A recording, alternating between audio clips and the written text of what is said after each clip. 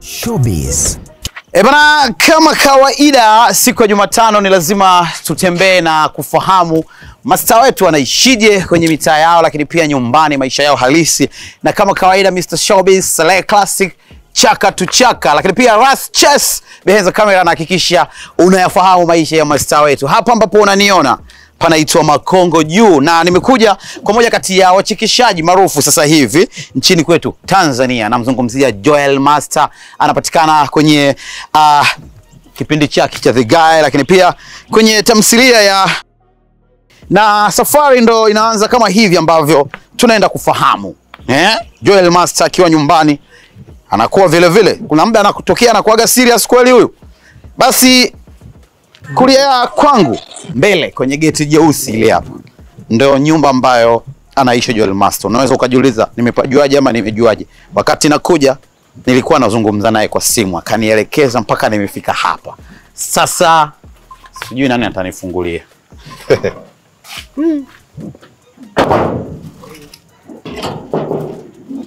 Ni aje? Nakuaje? Kama kaa? Shwari. Fulo. Karibu. Kwa Jolmaster, si ndio? Karibu sana. Yupo? Yupo. Haina noma. Karibuni. Poa. Karibu sana. Pita tu hapo utakulia. Hapo ndani?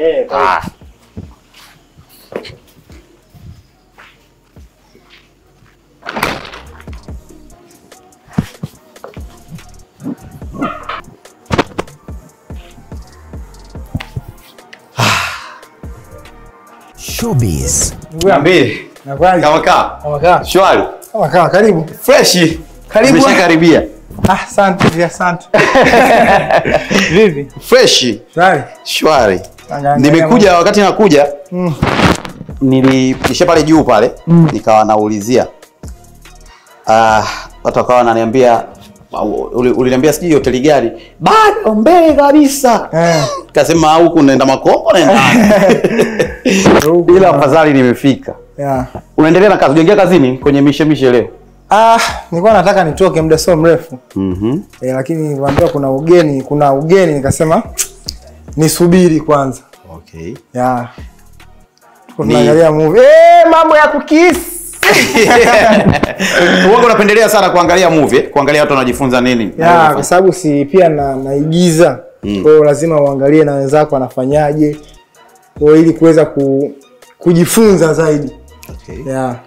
Hivi Jolmaster. Yaani ukilitafakari ama ukiongelea hilo jina limebeba maana nyingi ndani. Of course. Kuna majina mawili ama maneno mawili ambayo yapo sehemu moja. Kuna Joel, afu kuna Master. Hivi imekuwaje ikawa Jolmaster? Ni Jolmaster. Ni Jolmaster. Yes, Jolmaster. Jolmaster bana maana yake ni jina langu halisi. Juma Omari Laurent. Okay. Lakini sasa nilivyolitengenezaga hilo jina, nikaona mbona limekaa kama kizungu. Kwa hiyo niingie kwenye dictionary niangalie huenda lina maana fulani hivi. Kwa hiyo nikakutana na Jol yenye double L ambayo ni furaha, uchangamfu, unanielewa? Kwa hiyo nikasema kwa nini sijiite Jolmaster? Kwa mimi ni master wa uchangamfu, master wa ucheshi, master wa furaha. Kwa hiyo ikatokea hapo. Kwa hiyo ina maana mbili kama ulivyosema. Ina maana ya furaha na uchangamfu. Ya jolly. Jolly. Lakini pia ina maana ya jina langu. Kuna Juma, kuna Omari, kuna Laurent. Na Laurent. Kuna majina ya Kiislamu na jina la Kikristo hapo.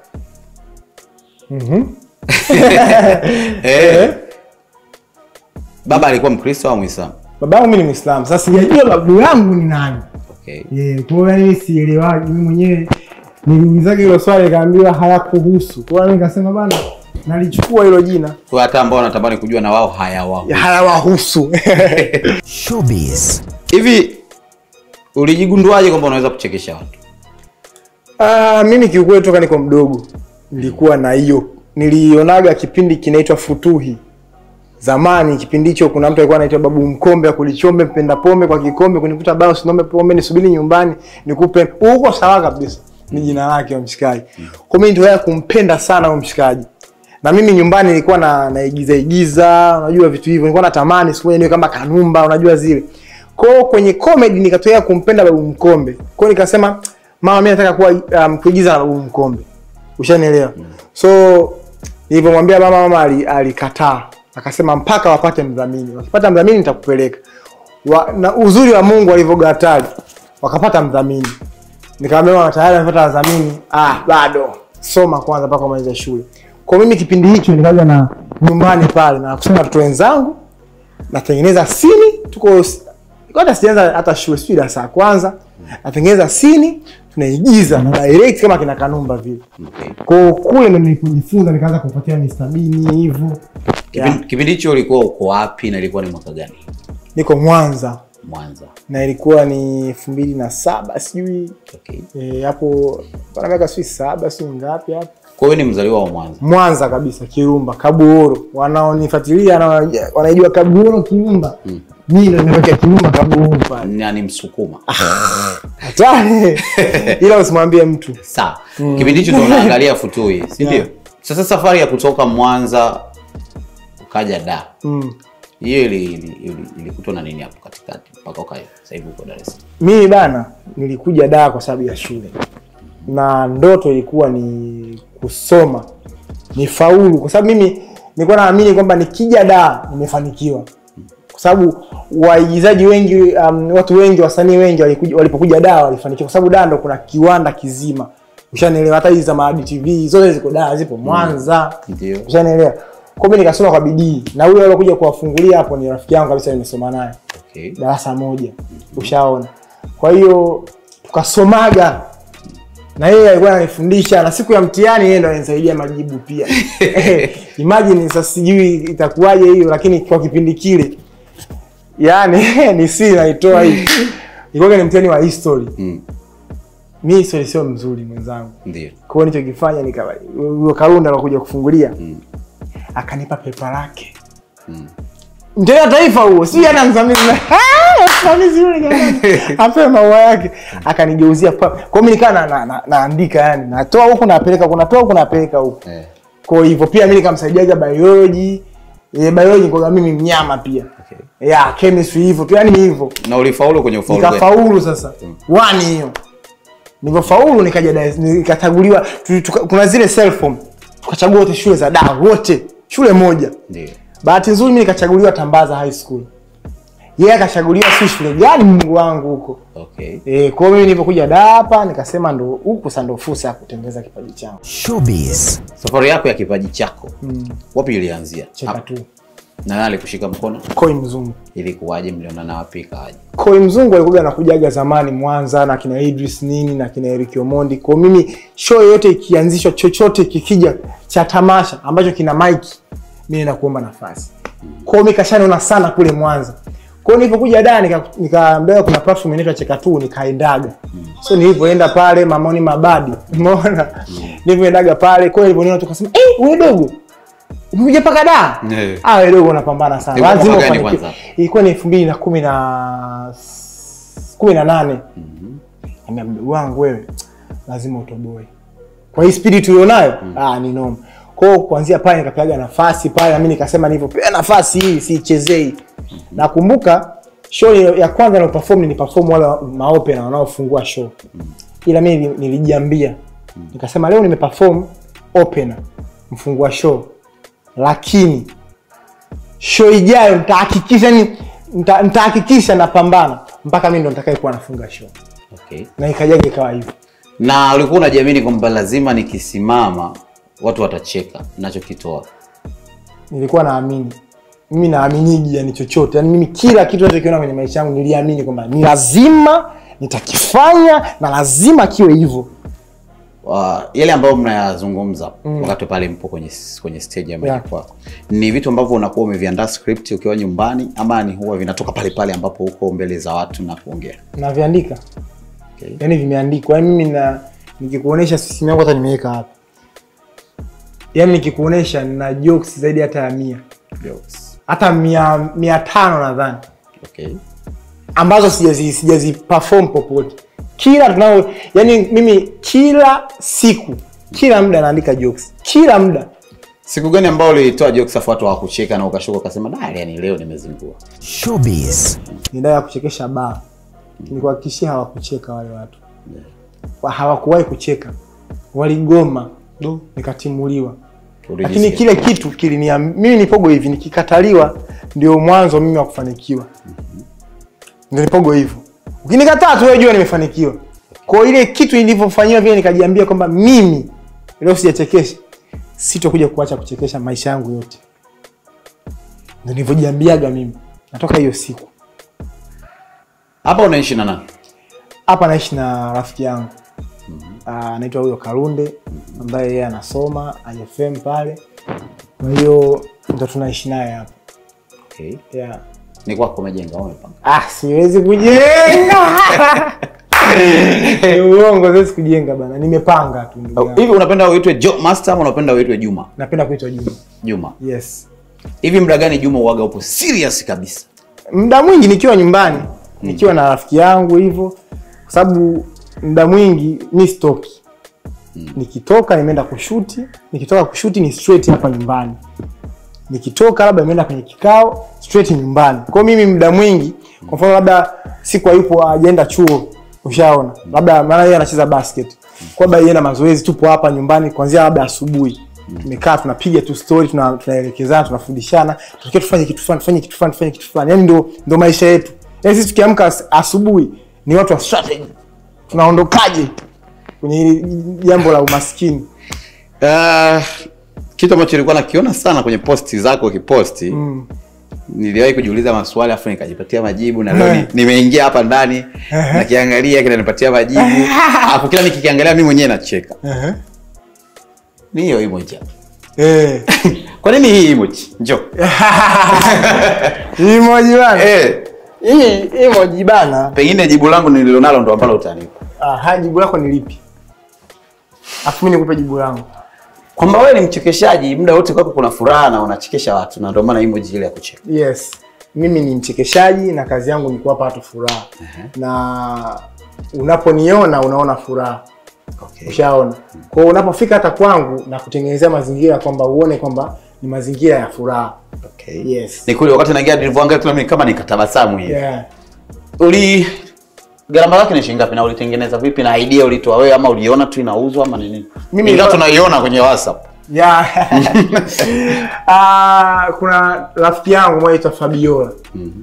Kwa birthday yangu picha kwa nakaa kwa koi. Hiyo birthday yangu hakuna mtu aliyonipaga zawadi yoyote. Hakuna aliyonipaga zawadi. Nakumbuka kabisa. Ila Fabiola huwezi amini, alinitiaga hii kitu. Kwa hiyo popote alipo Fabiola, nakushukuru sana kwa kweli. Hii toka 2019 mpaka leo nipo nayo. Napoama nipo nayo. Kila sehemu naenda nipo nayo. Showbiz. Nimeona tuzo. Ndio. East African Youth Awards. Yes. Hivi ni tuzo yako ya ngapi? Hii bana tuzo yangu ni ya kwanza. Hii tuzo yangu ya kwanza kabisa. Ni East Africa Youth Award. Entertainment Outstanding Youth Male Comedian Juma Mala Rent. Hii tuzo mimi naithamini sana kiukweli kwa sababu ni tuzo ambayo kwanza sije kupata tuzo kwenye maisha yangu. Okay. Cha kwanza. Kwa hiyo nilipoipata hii kweli niliheshimu, yani nikaona tena sio ya Kitanzania, yani sio ya nchi, ni ya East Africa. Kwa hiyo maana naona no man. Nikumbuka uliwahi kutembea ndani kwenye event ya ni hatari. Yani nilipenda kote, kwa Zombie ilifika, kwa Joti nilimfikishia, kwa Diamond nilimfikishia. Okay. Kabla wote angalia hiki kitu. Ni mpenzi wa kusoma sana vitabu. Hamna lolote, ni maurembo tu. Of course bana, hii ngoja nilipiga na brother wangu mmoja anaitwa Roger. Easy. Hivi vitabu hiki kiuga cha girlfriend wangu, ex wangu ambaye anasoma. Nikasema tu niviweke tu. Hii picha ulipiga wapi? Kwa birthday yako ni? Hamna lolote, hii picha zilikuwa ni picha za cheka tu. Kwa hiyo cheka tu pale tukiwa tunapiga picha za pamoja. Mimi najibaga pia nachukua. Napiga za kwangu. Shauri. Budget utaki za kupata. Kwa hiyo nikamazaga hivyo. Je. Juma, umesema unapenda Juma. Yes. Na ni jina ambalo unalitumia pia kwenye tamthilia. Lamata alikuwa ananiambia kwamba kuna alikuwa anaigiza pale kwa anaitwa Mika wa kwanza. Kwa hiyo akaniambia unataka kutumia Mika au unataka kutumia jina gani? Jichagulie jina. Nikamwambia nataka jina langu liende. Kwa sababu gani? Waigizaji wengi na role model wangu Kevin Hart anatumia jina lake halisi. Kwa mimi jina langu likienda, jina lako wewe Saleh lina nguvu kuliko nickname. Kweli? Jina halisi ambalo mzazi wako amekupa, umepewa, lina nguvu kuliko nickname. Kwa hiyo ndio maana Juma Wezi mimi limeenda kwa haraka sana kuliko Jolmaster. Jolmaster alikuwa anatumia nguvu nyingi. Umeona kama unaita Joeli. Wakati ni Joel. Lakini Juma faster. Kila mtu Juma. Showbiz. Hivi nikikwambia kitu gani ambacho hakiwezi kukosekana kwenye friji yako? Hamna chochote, na nikuoneshe tu hamna lolote. Kuna maziwa, kuna viazi hapa, kuna hamna lolote. Ndio. Viazi kwa ajili ya unataka ufanye. Hapa tulipika. Hiyo siku tulikuwa hatuna hela. Kwa tukapika viazi. Ndio. Huyu Karunde akakata viazi vingi vyote, yani kakumaliza dubu, akasema aisee. Basi viazi umeviona? Vikuna vile vilivyopikwa na baba havijapikwa. Sasa watu wa Tanzania wajionee uhalisia wa maisha ya Mtanzania. Na chini nako kuna nini? Chini hivi kuna kitu kweli Karunde? Hamna lolote. Hamna chochote. Lakini wakati huu friji inafanya kazi. Inafanya kazi. Si unaharibu umeme. Nataka umeme uharibike. Of course tuliweka soda simu nini viliisha. Tukasema mnaishi wawili, soda wanamaliza nani? Au Karunde? Wazuri unajua. Na mpenzi wake Karunde yupo ndani, kwa hiyo haoneshwi, lakini huyo ndo wanakuja kutumalizia chocolate. Huku ni wapi? Huku ni jikoni. Huku bwana ndo jikoni. Jikoni kwako. Sasa leo utajifanyia ndugu yangu. Nini hicho? Hawa ndo jikoni bwana. Jikoni kwa Masela. Ndio. Jikoni kwetu wauni. Hapo kwa kuna chips hizi. Tena niliu. Unataka nini? Nini inaitwa ile? Nini? Kacho nini? Kalmati. Yeah. Hivi ukikapa unapenda kupika nini na nini? Umenikaribisha ndizi. Jamani nimekaribishwa ndizi. Mimi bana napenda kupika chochote tu. Wali nini? Ugali wa Kisukuma, ugali fulani hivi. Sema unga umeisha. Supu hamna chochote, tunazinunua. Okay. Chai, mchele, unga wa ngano. Sawa. Uko chini hifadhi nini? Vyombo tu vya kisera tu basi.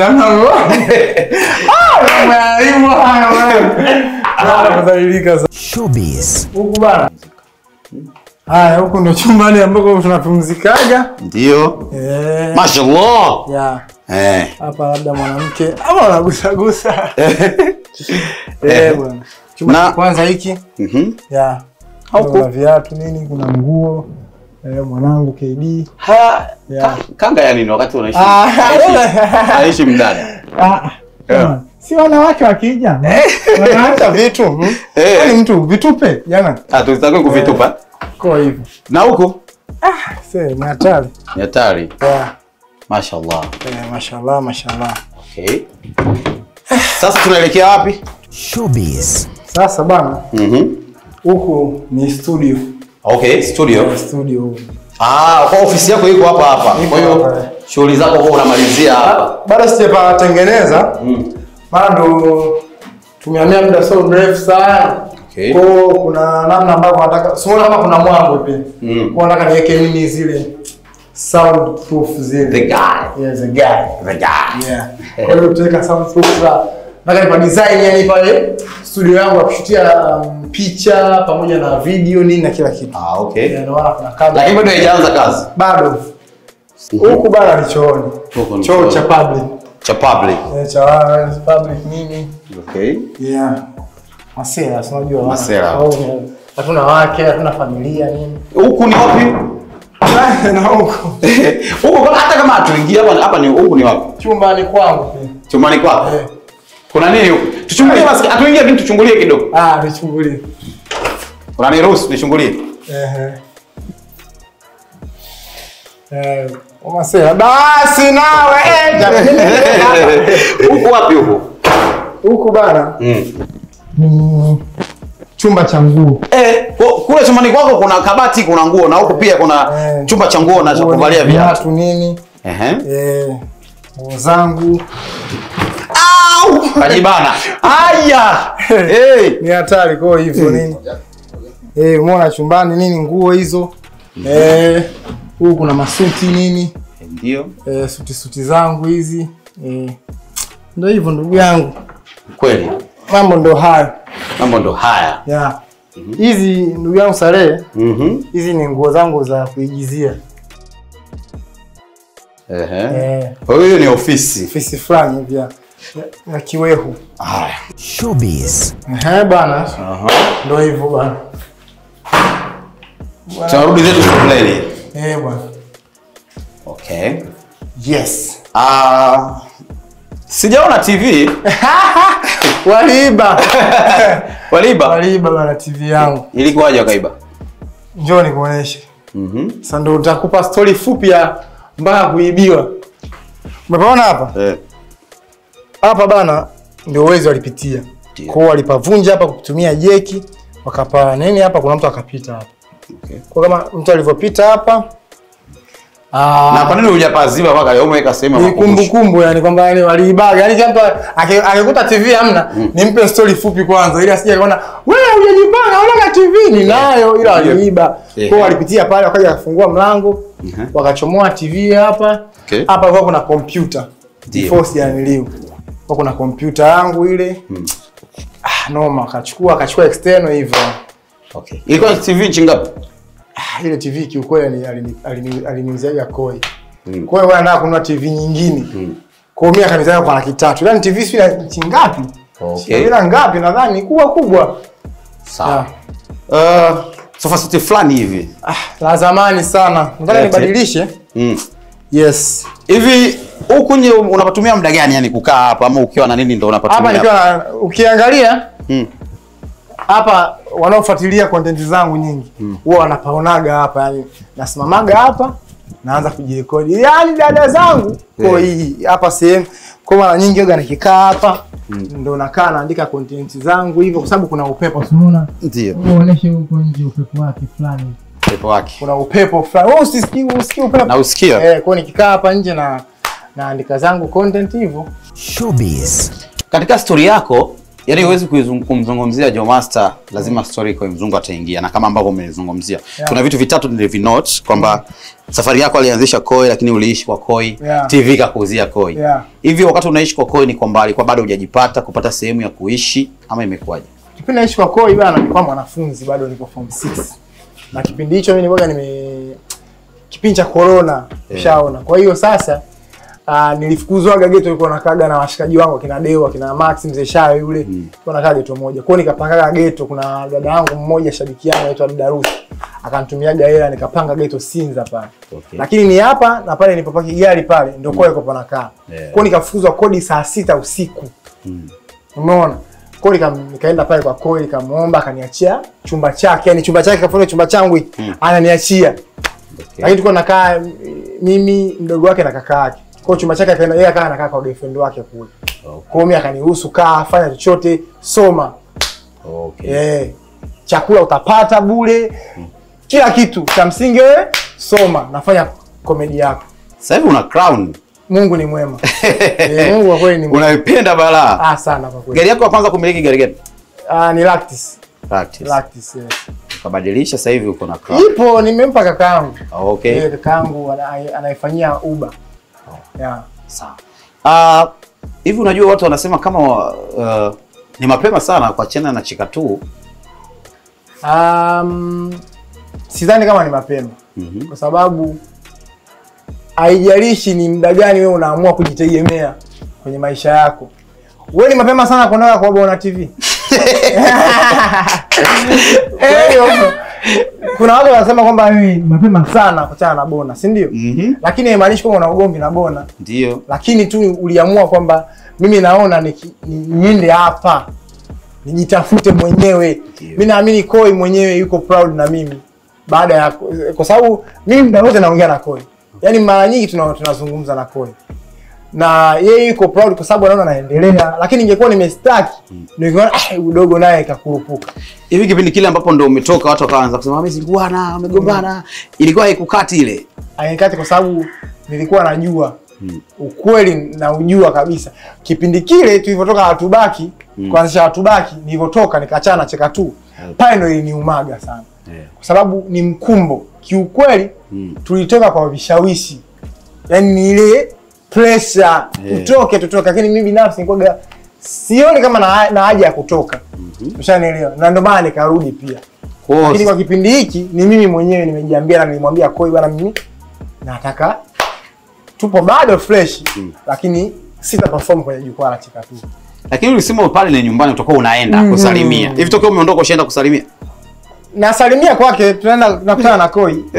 Kwenye jukwaa? Kwenye jukwaa bado. Watu baki je? Bado siwezi kaka. Kwa nini? Hiyo siwezi kwa sababu Showbiz. Kiukweli kabisa kutoka moyoni mimi binafsi siko na furaha. Yaani sina ule unyama kabisa kuperform jukwaa la watu baki. Ukweli kabisa kutoka moyoni. Hii swala liongelee kabisa watu wajue. Siwezi kuperform watu baki. Hata iweje. Cheka Tu naweza nikaperform. Lakini watu baki siwezi kwa sababu ya kuachana tu na kwamba tuniliu, lakini kuna viongozi, kuna watu ambao yani mimi binafsi naona jukwaa la watu baki sio sahihi kabisa kwao. Kwa nini sio sahihi? Sio sahihi kwa sababu ya kwanza uongozi wake ulipokaa mwanzo. Umeona? Lakini kuna watu ambao wanaona kabisa mimi hatuwezi kuendana pale. Yaani mimi yaani kuna mtu ambaye yuko pale nishaongea naye kabisa kutoka. Nikamwambia wewe mimi siwezi kuperform kwenye jukwaa lenu hata siku moja. Yaani hata mfanyaje ndio mmenikosa hivi. Kwa sababu mimi mwanzoni nilikuwa ni mtu ambaye niko tayari kufanya chochote. Ushaona? Kwa sababu mimi nilikuwa natengeneza mazingira ya kwamba sisi ni comedian. Hakuna haja ya kugombana. Hakuna haja ya kutofautiana. Cheka Tu na watu baki yawe ni platform, majukwaa ya mimi kwenda kuperform, mchekeshaji yote kwenda kuperform. Asa ukianza kutengeneza masuala ya ushindani ya ugomvi au ukweli kwamba eti mimi kuna mtu aliyewahi kuniambia pale kipindi fulani hapa katikati hapa. Nikamwambia Cheka Tu hapa kuna siku tuligongana siku. Umeona Cheka Tu na watu baki. Akasema hapa kwa sababu sasa hivi napiga Cheka Tu na kuja kuperform watu baki. Yule mwamba yule siwezi kumtaja anajijua akanambia eti hauwezi kuperform watu baki. Kwa sababu kaambia kwa nini mzee? Yaani mimi anatania. Kumbe mwanangu yani yuko na kile kinyongo yani kwamba ile hatuwezi kwa sababu tuna watu wetu. Sasa nikamwambia wewe ni mtu mzima, ni brother ambaye umenizidi na nini, lakini ni kiukweli yeye hauna akili. Kaambia wewe akili hauna akili ya kibiashara. Kwa sababu mimi nimeizidi platform yote watu baki. Followers kila kitu. Ushaona? Kwa hiyo unatengeneza mazingira kwanza ya mimi nisiperform hapo, sawa? Au Koi asije akaperform. Unatengeneza mazingira kwamba yani sema naona ni roho mbaya. Ni roho mbaya kwamba hata mtu akitoka mwingine hataruhusiwa pale. Lakini Cheka Tu kwa nini mtu kipotosha ishakuja kuperform tena? Mzee Shayo akaja akapewa nafasi. Unaona Koi kabisa ni mtu wa namna gani, ana roho gani. Pamoja na kumsaliti kote lakini anakupa nafasi. Kwa hivyo mwanangu.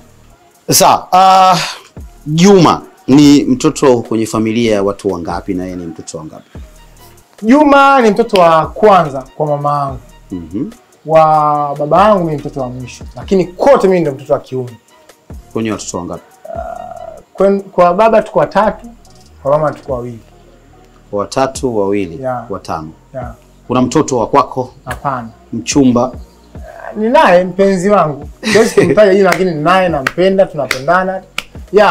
Siwezi kusema kwamba eti niko single kiukweli. Yani hilo swala nitadanganya. Tofauti na tamthilia ambayo unafanya, kipindi chako cha The Guy, kitu gani kingine unafanya? Hivyo tu. Nafanya comedy. Yaani nafanya comedy. Okay. Yaani hiyo ndio kitu changu mimi. Kuna watu wanapendaga sana, unajua ile ya uliifanya ilienda viral ile, nitakula ndo nitaula. Utakula ndo ule ndo utakula. Hivi ipoje? Hebu nipigie ile. Niko nauliza, utakula ndo ule ndo utakula.